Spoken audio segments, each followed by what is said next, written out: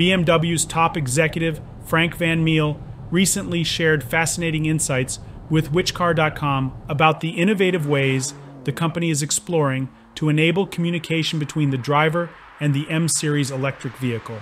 In an effort to address the challenge of drivers not having sufficient time to glance at the EV's speedometer while on the track, BMW is delving into the realm of simulated gears, acoustic cues, and vibration feedback.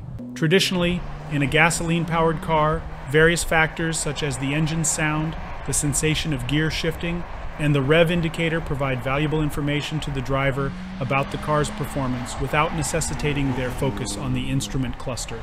However, with EV typically featuring a single gear, the absence of traditional gear shifts eliminates these perceptible cues. Interestingly, Porsche's EV, the Taycan, distinguishes itself by offering a 2-speed gearbox, while Hyundai's recently unveiled Ioniq 5N utilizes software enhancements to augment its 1-speed transmission. Hyundai has developed 2 technologies aimed at keeping the driver informed about the car's energy usage. The first of these technologies, known as NE-Shift, emulates the experience of an 8-speed, dual-clutch automatic transmission by modulating the torque output of the electric motors. This clever approach provides drivers with a familiar and engaging sensation, simulating the action of gear changes.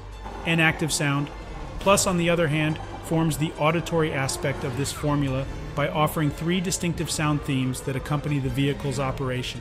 These themes range from recreating the resonant purr of Hyundai's 2.0-liter turbocharged engine to evoking the captivating sound of a twin-engine fighter jet. Ultimately, all 3 sound options are designed to effectively communicate the car's actions to the driver. It is plausible that BMW might adopt a similar strategy for their EV. The endeavor to enhance the driving experience through technological means is not unprecedented. In fact, certain gasoline-powered cars already employ simulated exhaust sounds to compensate for improved soundproofing and sturdier construction. Moreover, automakers might explore options beyond software-based solutions for EVs.